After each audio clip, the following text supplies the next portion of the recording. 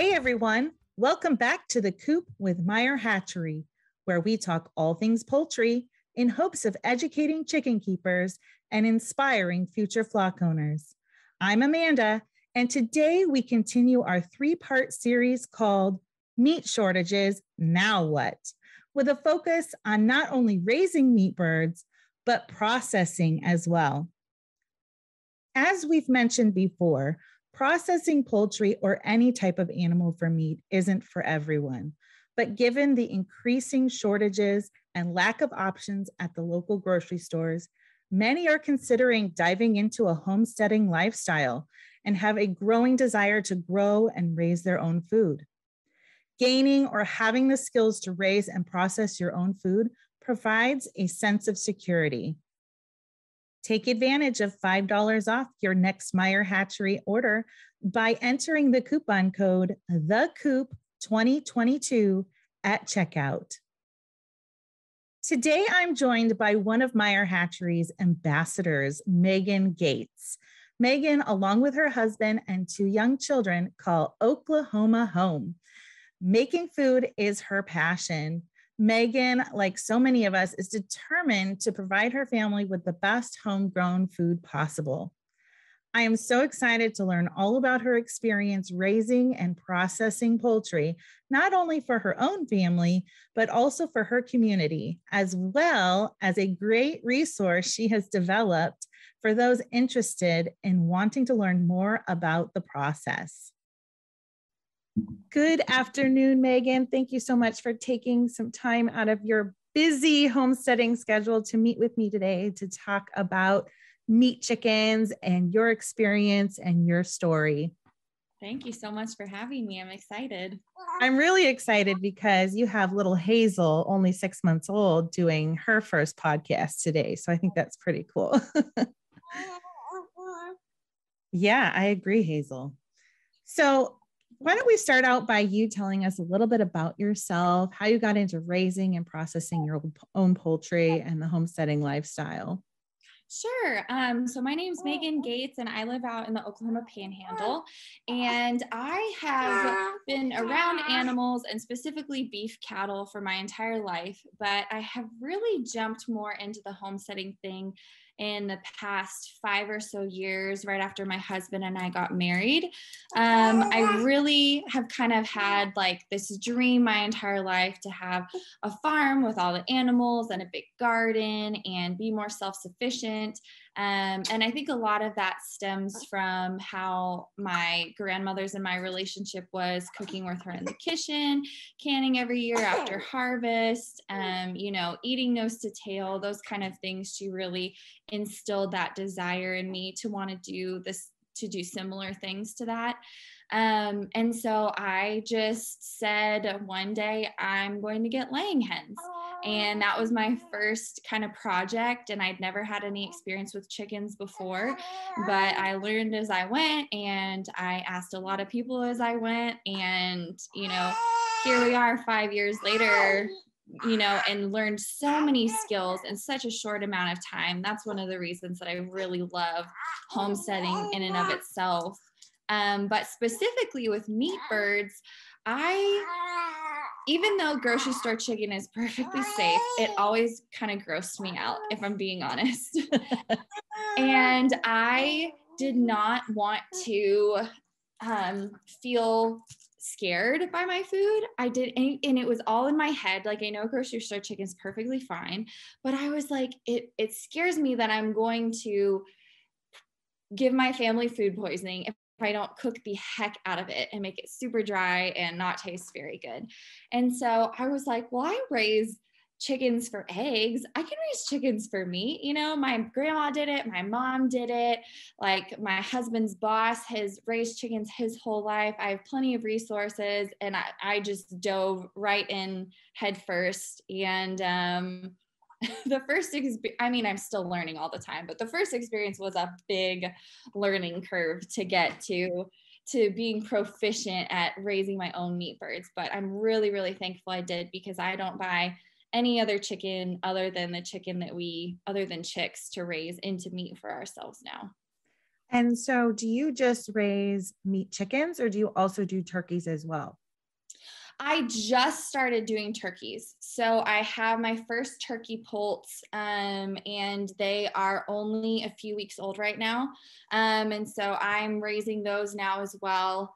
Just a few because feed's expensive right now. And I really just want like a Thanksgiving turkey for my family, Thanksgiving turkey for my parents and a couple other people. So we're just doing a handful of turkeys, but we mostly, meat birds is the bulk of our process.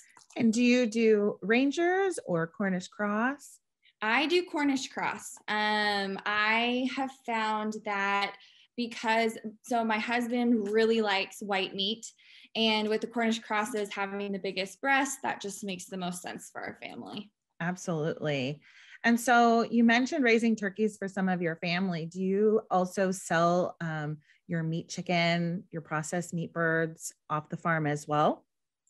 I do a few off farm sales to friends and family, but I don't sell publicly and I don't deliver because that whole tier of processing and certifications and all of the requirements for USDA federal inspection versus state versus all of that. I just don't have the facilities or certification to be able to like deliver meat, but I produce less than 1,000 chickens per year. It's 1,000 chickens or 250 turkeys or some kind of combination of the two in Oklahoma. And so, I mean, there's a whole laundry list of what your processing facility needs to look like and cleanliness and all of that. But we do less than 1,000 birds a year. And when we sell them, the customers come to the farm to pick them up. And so as long as we meet those two requirements and are checking the list for the cleanliness and the processing requirements and everything, then we don't have to be state or federally inspected to be able to sell that meat. Well, that's good to know. And obviously state to state varies. That's just what it is in Oklahoma. But if anyone who's listening needs to find out that information, they can always reach out to their local extension office and they should be able to help them out. Yeah, that ag extension office is a great resource for so many things. They are wonderful and so underutilized. Yeah, very much so. Much like libraries. I always feel like we don't utilize the libraries enough. Exactly. So how do you raise your meat birds? Do you raise them in like a run setting, or do you run them on tractors, free range? What does that look like on your homestead? We actually are setting up a new coop right now. At our previous residence, I had a coop for my layers and they free ranged. And then I had a separate coop plus a run for my meat birds. And so they were confined to that run. But in the Panhandle, we really don't have grass. We really don't have green grass ever. And so a tractor just doesn't make sense for us. As much as I would love to, I love when people get to run them in tractors and they get lush green grass every day. And that's just not a reality for us. And I think that brings perspective though. Like, you imagine like birds out on pasture and out on grass, and that's not normal for certain places like the Panhandle. Like you don't have that option. So I think that's good to take into consideration. Where are you raising your birds? Exactly. Yeah. And so I would love to be able to free range them or, let them on pasture. And so I just do like a commercial bird feed plus wild bird seed. Because then that gives them a little variation in their diets, then chicken scraps and stuff like that. But in our new setup, I actually have a much bigger coop divided down the middle, half for layers, half for meat birds to keep them separate. And then both have access to the run, but the layers can only get back into the layer side. It's kind of hard to explain, but even though they can be together out in the run, the layers will only be able to get back into the layer side and the broilers then can get into the broiler side. Well, and after about 2 or 3 weeks, those broilers aren't going very far. No. They pretty much stay near the feeder. Exactly. Now, when you decided to raise meat birds, what did that do to your chore time? Did that increase it dramatically, or was it pretty easy to transition from just your layers into meat birds? It was fairly easy, easier than I had expected it to be, actually. And with the feed and the Cornish crosses, I just do the 12 hours on feed, 12 hours off feed schedule, and then kind of adjust depending on how they're growing and how they look and their behavior and stuff like that. And so we were going out and feeding like our horses twice a day anyways. And so, the layers need so much less attention. Like you can just see them like every other day, every 3 days, and they're fine. But the broilers, we did have to take care of every morning and every night.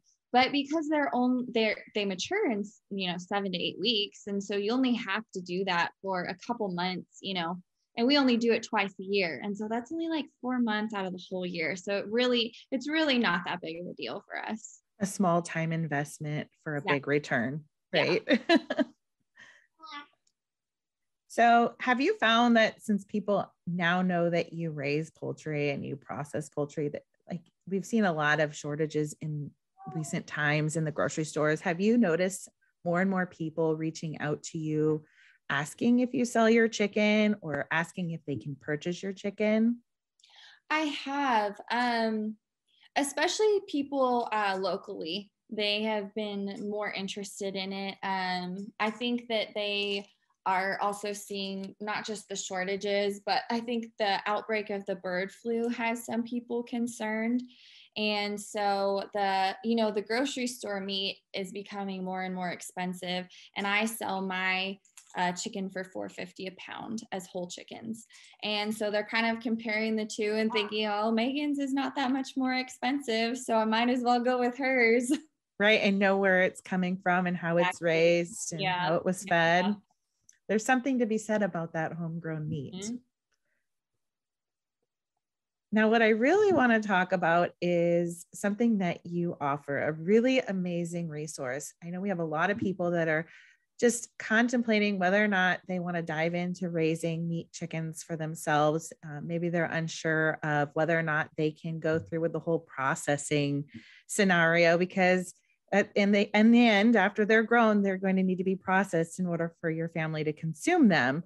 And I like to recommend that if somebody's unsure or not really in the know about the whole process, to reach out to a local farmer or homesteader, see if you can, join them on the day of processing to view the whole process, to see if they can get their hands dirty and if that's something they can do for themselves or their family. You have launched a virtual broiler school. Tell us all about that. Yeah. So I do think that firsthand and getting your hands in there, there's nothing that can beat that face to face, this is how you do it, seeing it in action kind of a thing. I think that's definitely the best way to learn. But if there are so many people who don't have access to that because it's a skill that's not really being passed down, generation to generation anymore. So I started this online course called the Broiler School, and it's all about raising and processing meat birds. And that can be, dual purpose, rangers, Cornish crosses, whichever breed you choose to use as meat. I cover all of those. And there's a lot of video content because it's something that, like I said, is best learned in person. But if you can't learn it in person, watching videos is probably the next best thing. And I found that when I was trying to learn how to raise and process my meat birds the first time around, there was a lot of information out there, but it was so scattered. And so it took me so long to really dig through everything. And, I had my grandma and I had my mom who had done that, dozens and dozens of times. But it had been a while since they had done anything like that. So there was stuff they didn't remember. And there was, techniques and skills that have kind of changed, and the standards have changed since they did it. And so I was finding that more and more people were reaching out to me as a resource for, after a few years of doing this, reaching out to me and asking questions, using me as a resource for their own personal flocks. And I was thinking, I might as well just turn this into a course and have one, area where people can go. It'll be comprehensive. It's everything they need to know. It's enough detail to really educate them, but it's, simplistic enough to where anyone can do it, really. And so that's my big motivation, is getting it into the hands of people who have a desire to raise their own meat, but maybe they're not confident about it, or they're unsure if they can make that first step, or they don't even know where to start. If you want to raise meat, I want to give you the power and the confidence to be able to do that for yourself and your family. I think that's incredible. And it's very true. It's not a skill that we're seeing passed down as much these days. And it's definitely a necessary skill for most people. Those meat shelves are, very sparse right now, and the cost is only going up. So to be able to obtain that skill to raise your own meat is just priceless. Mm-hmm. Definitely. So I have to ask, what was your first processing experience like? Did it go off without a hitch, no issues, or was it kind of chaos? Mine was chaos. Mine was chaos too. It was, we got it done, and I was so proud of myself. For getting it done. But my mom and my grandma came, they live in Colorado. We live in Oklahoma. They traveled all the way here so that they could basically instruct me and help me. But we didn't have any extra equipment. I didn't have a propane burner with a pot for scalding. My mother-in-law, bless her heart, heated up water on the stove to like 190, 200, so that by the time she carried it outside, it had cooled down enough to scald the birds. She'd pour it into the big pot that we had outside, and we could do maybe like 2 or 3 birds with that hot water before it got too cold, and we'd have to dump it out, and she would go back in the house and heat up more water. And that was all she did all day long, was just run us hot water for scalding. And we didn't have a mechanical plucker, and so we plucked everything by hand. The scalding was the bigger deal. So that was the propane burner with big pot was the first investment that I made for the next round. And then the next round after that, I invested in a mechanical plucker. But I bought like a couple of processing knives, and then I just like gathered up all of the cutting boards in my house. And I was, gosh, I think it was like 7 or 8 months pregnant with my first daughter at the time. And so I was tired, and it was hard, but it also showed me that you don't have to have all of this fancy equipment. A mechanical plucker is not cheap. You don't have to have a mechanical plucker. You can put in a little extra elbow grease and do that instead if you want to. And I'm thankful that I've been able to, invest in the operation and get that equipment to make things easier for us and make things go quicker and everything. But, we still did it, and the birds tasted the same. It was just harder. You persevered. Exactly. I have a similar story. One of the first times we processed, it was broad-breasted turkeys. And of course it was our first batch. So we grew them way too long. So they were ginormous. And we didn't take into consideration the size pot we would need to scald them. And we ended up getting a metal trash can and fitting it over our fire pit, because that was the only thing large enough for us to boil water in. It was chaos. It's hard. That first learning curve is, you learn a lot fast. Most definitely. And, every time I think you tweak it. I don't think it's perfect the second or third or fourth time. I think every time you learn something different, and you're just perfecting those skills, and it gets better every single time. I completely agree. Yeah. Now, what advice would you give someone who wants to start raising their own poultry for meat? Wow. I would say you are more capable than you think you are. I think that, I think especially when dealing with animals, raising animals, it's intimidating because you have to keep this thing alive and you're in charge of its life. You're in charge of its quality of life. You're in charge of how it gets slaughtered. You are responsible for all of that. And so there can be that hesitancy because it's like, well, this is like a living thing. Like if my garden dies, my garden just dies. It's not, it's not a big deal. But like, if I'm not properly taking care of my animals and I'm not raising them right, then that gets kind of tricky. And so I think that holds a lot of people back. They think that, that's way more difficult than just, gardening or, other aspects of homesteading. But I think that if you take the time to educate yourself and take the time to plan, it really will be more straightforward and simple than you think it will. I completely agree. I thank you so much again for joining me today. I'm going to link your virtual broiler school in the show notes below, because I think that is an amazing resource for people, not only who are thinking about processing, or maybe they've already tried their hand at it, but want to perfect their skills and maybe learn something new. There's no one size fits all. I think the only issue we have is, our only downfall is when we stop learning. I think we need to continue learning to become better homesteaders, better poultry keepers, because the payoff is going to be big in the end. Definitely. I completely agree. And with that, we thank you for listening to The Coop. Be sure to subscribe. And if you'd be so kind, drop us a review.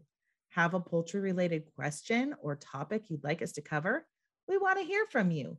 Send us an email to podcast@meyerhatchery.com.